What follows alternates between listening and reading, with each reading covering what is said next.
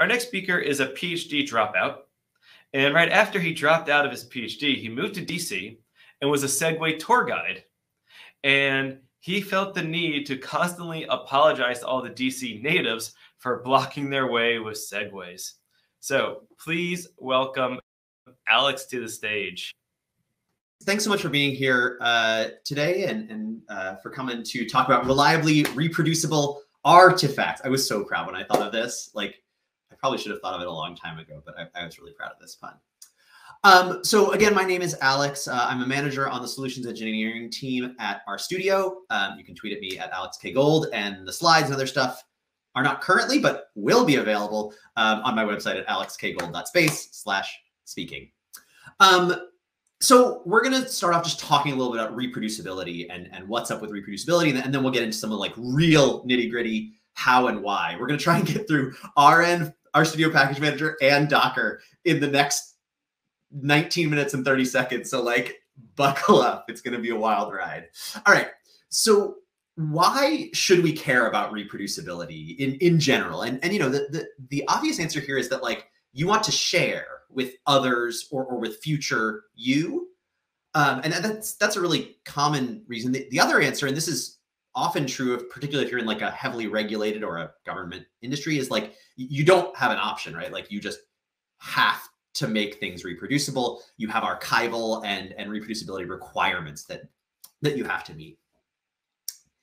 And so like what is reproducibility? I think of these three as synonyms, is like reproducible, self-contained, portable are like, those are all sort of, intermingled to me in terms of how I think about reproducibility. And so then the question becomes like, you know, how do I make things reproducible? And first it's important to think about like, how reproducible does something need to be, right? Things can be sort of not at all reproducible, right? Like you can never run it again. It's never going to work again. That's obviously probably bad for the most part, unless it's like really a one-off kind of thing.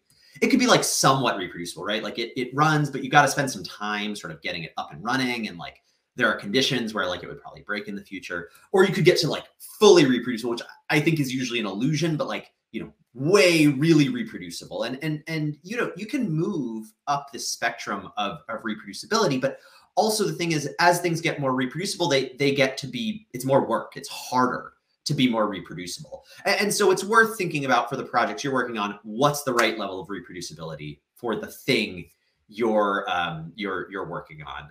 You know, again, oftentimes for things with the government or with the public sector or with you know, regulated industries, that you don't have an option, but sometimes you do, and you have to choose the sort of appropriate spot to be on the spectrum.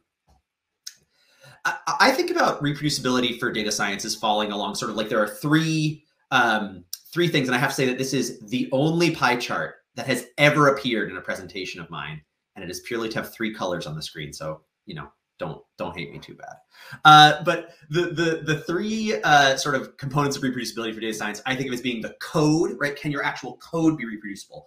Does it run? Things like setting random numbers, right? Do you have a stable way to get random numbers into your code where you need them? Data, can you get the same data through your code over and over again? Or does your data sort of change every time you run your code? And the environment, can you actually set up a place where your code can run that's reliable? And today, for the purpose of this talk, we're really just talking about the environmental piece, the code and the data. There's lots and lots of good tools and writing and resources out there. I highly recommend you check them out. That's not what we're talking about. So we're going to start talking at the level of R packages and reproducing your R package environment. So let's take a hypothetical set of three interconnected packages you might use in your analysis. So we'll say we have the packages bplyr and tidyS. They have a dependency that they share on slang. So when I go install that packages bplyr tidyS, I get all of them in my project. Let's say, for the sake of argument, all version 1.0. Well, now some time passes and I need to do this again, or somebody else needs to do this on their machine. You know, sometime later, like what versions am I going to get? I install that packages doesn't specify versions. And so I don't know. And this is bad, right? This is a bad place to be. It's very irreproducible. And I would say this is sort of like the bottom level of reproducibility, right? So the first level is to just get those package versions recorded so that they can be sort of stably restored.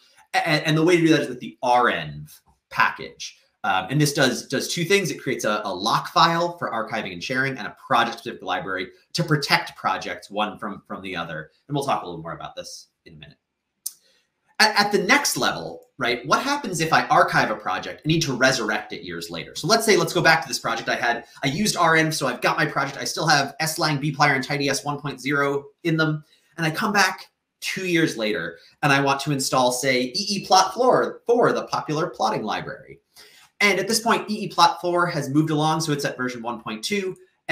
But that pulls in slang 1.2. And I don't know, are bplyr and tidys going to run? Like, uh-oh, that's bad.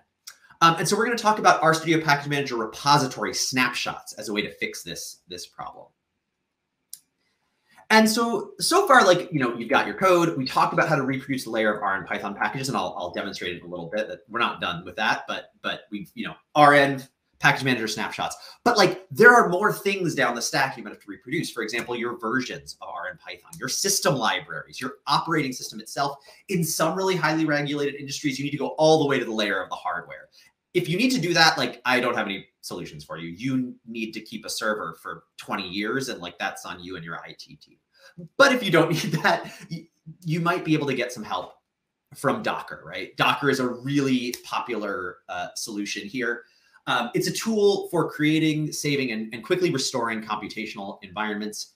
The biggest benefit of Docker is that you can sort of like take a whole computational environment, save it, and then bring it back months, days, weeks, years later. All you need to do is make sure that your host has Docker. You don't need to worry about any of the other things. They'll all be in the container. And I'll show you this in a little bit, but there are other ways to create virtual environments. Docker's biggest advantage is it's very lightweight. It's very sort of fast to start, and we'll see that in a little bit. Before we head into like demoing things, I just want to talk a little about Docker, because people here are probably less familiar with Docker than some of the other components that are, you know, R specific.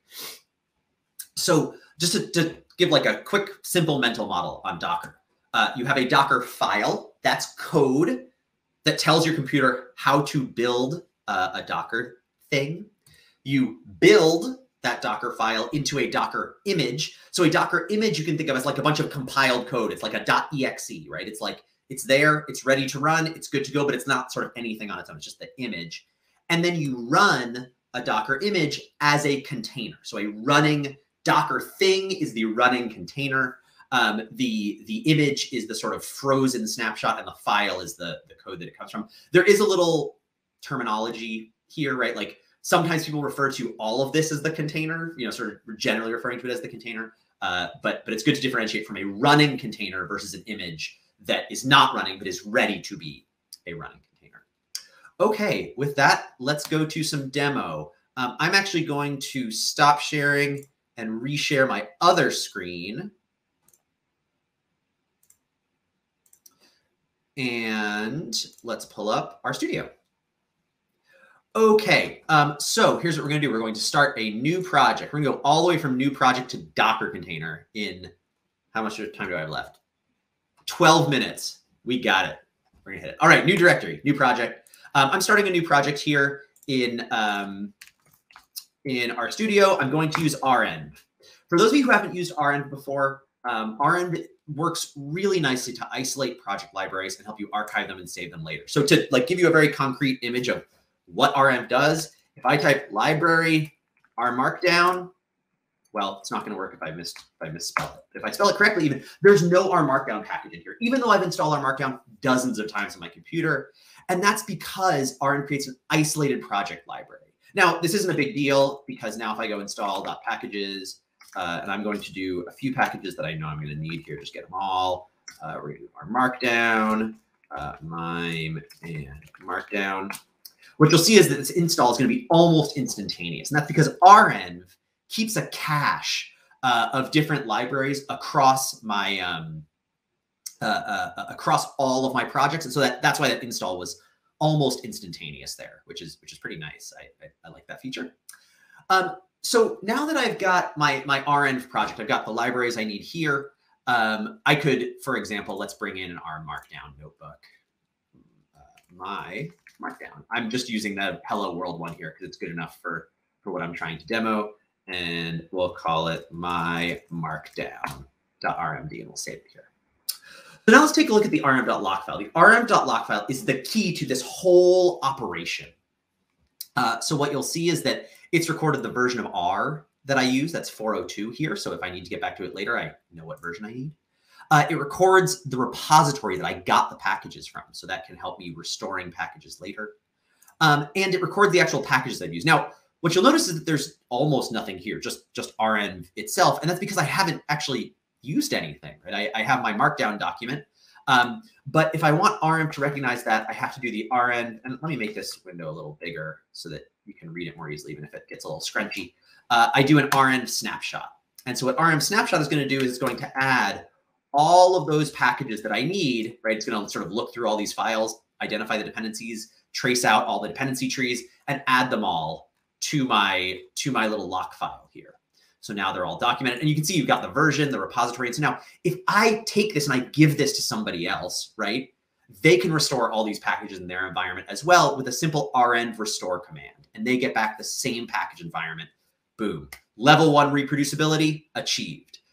So this is like minimal, to me, minimal package reproducibility. Just use renv. It's good. It works really nicely. Use renv. Okay, let's say we want to sort of take things to the next level. And remember that issue that we had where, okay, now if I come back in a year and I want to install ggplot2, right? By default, what I'm going to get is the current version of ggplot2 that is current a year in the future. And I don't know if that's compatible with the packages I have now. And that's not good, right? I want to be able to install something that if I want another package in the future, I know it's going to work okay with this set. There are also places where you may need to audit, right? Like where did that set come from? And you know, just saying that I took what was latest on CRAN at the time, right? And that's what this means. Not good enough. So in order to get around that, what I'm going to do is I'm going to use a snapshot of repository. If I can move my, sorry, give me one sec. My window out of the way. So I'm going to use RStudio Package Manager. And so what RStudio Package Manager does here, this is our public RStudio Package Manager, packagemanager.rstudio.com. I can choose a dated repository. So I'm going to choose today. And you can see this repository, it's packagemanager.rstudio.com. It's the repository everything. And it's today's date plus like this hash thing that has to do with the time of day and that sort of thing. And so now if I copy this, I'm just going to copy this from Package Manager. And I'm going to bring it into renv and just put it here on that repository line. Boom. Now, at any point in the future, if I'm inside this project and I install into this project, I will always be locked to today's date, which is a really good thing, right? Because then I know that my packages will work together nicely in the future, which is really great. So now, okay, so level 2 achieved, right? So now I have a set of packages that I know go with this project. I can share it across projects. And just one thing to note is that when you share, renv does some smart things with git ignores. So for example, if I were just to add this whole folder to my Git repository, the rm.lock file would get added and almost nothing else. Excuse me. Which is really handy because the lock files, right? I want to share the lock file so other people can reproduce the same library. I don't want to share the actual library because, for example, what if we're going across operating systems or something like that? I don't want to just share the library. I want to share the lock file. Okay, so then what we did, right, is we went to a snapshotted CRAN repository from RStudio, public RStudio Package Manager. And what that does is that ensures that in the future, I will always be able to get packages that are sort of concordant with the current state of my library. Okay, now here's where things are going to get crazy. We're going to head into Docker territory. So we talked a little bit about a Docker file and what that would do. So let's pull up a Docker file. So this is a Docker file. And like every Docker file, it starts with a from statement. So this is like, what is the base Docker image? In this case, we're starting with a very, very, like, this is the base of the base, right? It's just a Ubuntu operating system image. It has almost nothing in it. It's like got Ubuntu and like nothing else. Like you can see, for example, here, I'm installing Vim and curl. It has nothing in it. So that's what I'm doing. I'm taking this very basic Docker image. I'm installing some system libraries and I'm installing R. Now, for the purposes of this, like if I were just doing this, actually, in real life, I would probably just use like the Rocker images. If you've never used them before, there's an organization called Rocker, or R-O-C-K-E-R. You can Google Rocker Docker, and they make R Docker images for the community. They're awesome, and you should probably use those if you're doing something as simple as this, just some system libraries and a version of R. But, you know, what I wanted to point out here is that if you have specific system libraries, you have version constraints you need to put in, right? You can do this yourself. It's not very hard to build this Docker file. So, or to make this Docker file. So this is my Docker file. This is my base image. So now what I want to show, so now let's before this, I compiled this into an actual image, right? So remember, the image is the actual sort of compiled version of this Docker file. So if I do Docker images, and I'm going to look at just the ones that are relevant to today, because I have, oh, I got to go to the terminal console. R doesn't know what to do with a command like Docker images. I'm going to go Docker images DCR star. And so what you'll see is I have this DCR base image, which is that one. We'll get into these others in just a sec, although hopefully we won't need backup. So, you know, I've got this image now. And so I can do now Docker run DCR 2021 base. Great. So now what's happening is this image is coming up, it's running, and then it's going back down. But nothing happened. That's fine, right? Because there's nothing to do here, right? It's an environment. It's Ubuntu. It has some system libraries. It has an R. It has R in it, but like nothing happens. So that's totally fine. That's great. I can also, the other thing that you can do is you can run Docker containers in interactive sessions. So if I want to do Docker run IT DCR 2021 base, you don't need to memorize this. If you Google it, how to run a Docker interactive, like you'll find it pretty quick. Bin bash. And so now I've got a terminal right into the running Docker container. And so like this is a case where even if the container doesn't do anything by itself, right? You can see this is R402 that I've got in the container. This might be useful. In case you're kind of tripped out, yes, this is trippy to be running R in the terminal in a Docker container from inside RStudio. That is weird. Now we're out of the Docker container. Okay, so now let's talk about how we're going to archive this particular project. So we've got our Markdown document here, and let's open up. I have another Docker file that's sort of a project level Docker, or not a project, like a doc level Docker file. And we're going to pull that into this project.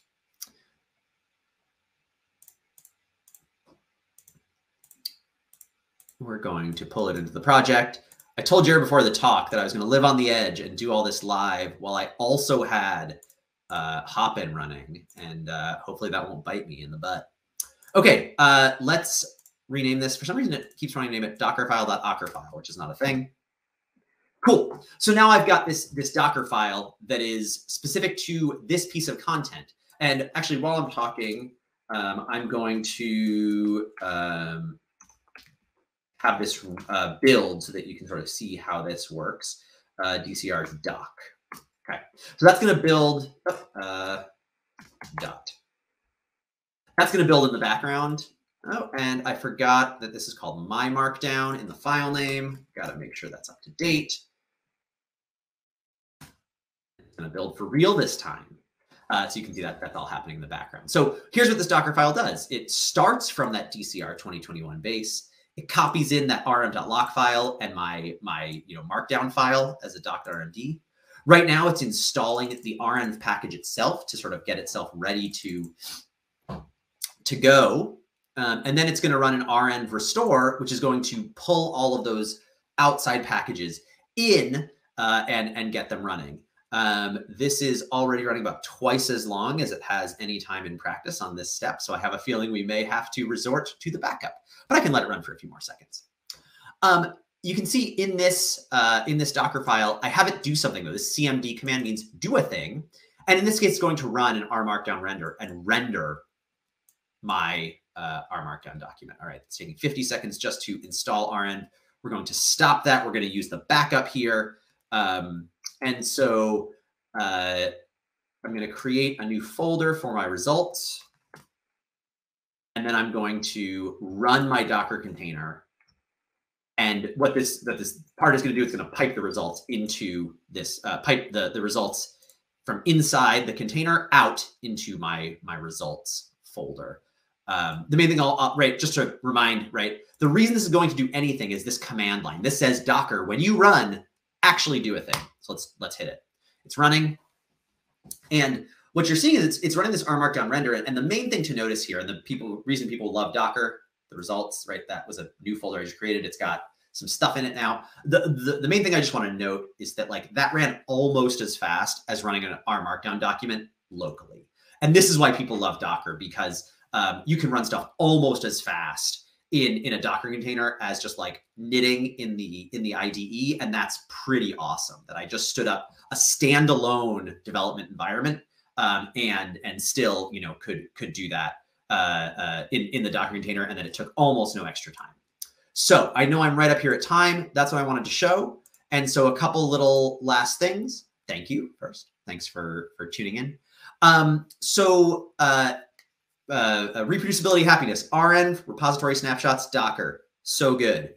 If you're interested in this kind of thing, you think this kind of thing is cool, I am working on a book called DevOps for Data Science. You can read a draft. There are a few draft chapters there. It's supposed to be out in June, so I've got a little time, but working on it. And then lastly, I'm hiring on my team. If you think this stuff is cool, you're really interested in the intersection between sort of administration and data science, please reach out. Twitter is probably the best way to get me. Happy to talk. The other kind of folks we're looking for managers on my team. So people who, particularly if you've led a data science team, maybe done a little bit of admin stuff, and are really excited about sort of growing people and growing teams, I would love to talk to you. Please reach out. Twitter is the best way to get me. So thanks.